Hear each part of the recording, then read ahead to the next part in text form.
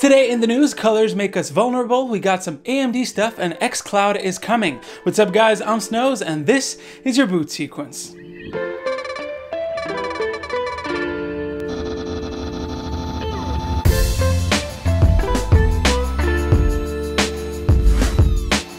Let's get started with some RGB. It's a weird thing to say. Alright, so RGB is nice. It makes your builds look beautiful. It can literally be applied to any part of your system, from motherboards, GPUs, to your RAM, even your SSDs.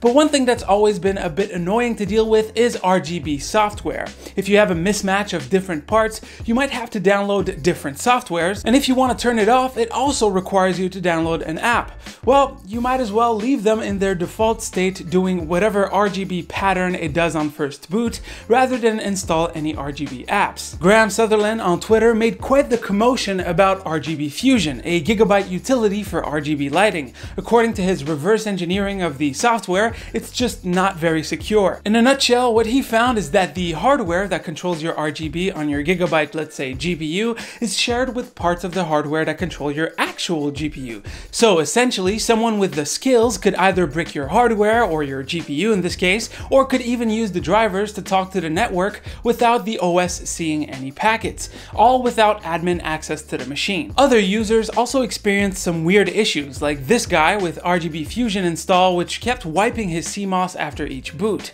The issue also doesn't seem to be gigabyte specific. In fact, people have been finding vulnerabilities on RGB lighting software since late last year. Auth, a security firm that specializes in finding vulnerabilities, had alerted both Gigabyte and ASUS of their problems in April, but most of them still persist. That's April of last year. Asrock seems to be one of the good ones fixing their problems as soon as they were discovered. Moving on to some AMD news, we have some info as to why the Ryzen 9 3950X was delayed. According to Digitimes, the 3950X is being delayed because of unsatisfactory clock speeds.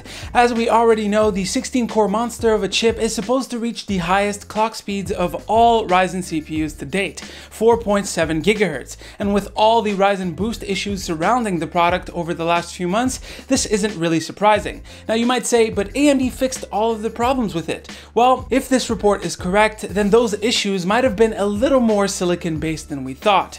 In any case, AMD did delay the product, which means a fix must be on the way. I understand that delays aren't great for the company's image, especially if you were looking forward to buying one of them, but at least it means the product might come with more of a polished feel rather than a beta testing one.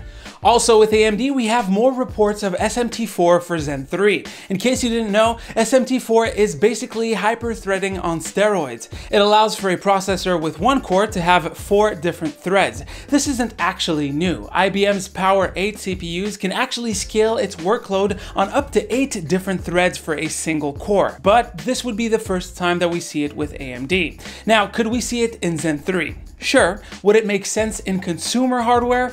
Not really. But the server market is where it would be useful, and if AMD implements it in a similar way IBM did, the new architecture could toggle between various levels of SMT. So why would AMD wait until Zen 3? Well, to implement SMT properly in a form factor that makes sense, the processor needs to be dense. And with the advances in the 7nm plus process from TSMC, this could be feasible. If you want a deeper look on the subject, check out the article detailing the Power 8 IBM CPU in the description down below. It's actually super interesting, and it's interesting to see how it scales the more threads you have. In Microsoft news, we've been waiting for some new information on their upcoming streaming platform, xCloud. While streaming service seems easy enough to understand, we don't actually know what Microsoft's business model will be for the platform. Will the service have a dedicated library of free games you can play from any device, like with GeForce Now if you own a Shield, or will it be more like Stadia, where you pay a monthly fee strictly for the benefit of renting an Xbox in the cloud? Or maybe it'll be a tiered system with different levels. On level 1, you can rent an Xbox in the cloud and play your own games. On a level 2, well, you have the Xbox on the cloud plus a library of free games, and level 3 you would have both plus Xbox Live. In any case, we've been teased for a long time about the service, and it will finally enter beta next month. You can actually already sign up for it if you live in the US, UK, or in Korea. The beta will launch with access to 5 different games: Halo 5, Gears 5, Killer Instinct, and sea of thieves.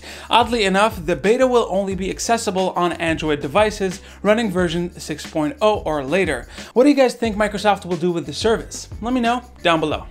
Anyways, guys, that is pretty much it for the news today. Hopefully you've enjoyed. If you got any questions or comments, you can drop them down below. As usual, you can click right here to see the latest video, right here to subscribe to the channel. Stay frosty, my dudes, and I'll see you on the next one.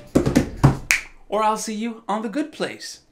Every Sunday at 9 o'clock on NBC. If you noticed there was a difference in lighting, it's because one of my lights gave up, like right in the middle of filming. So I'm sorry about that.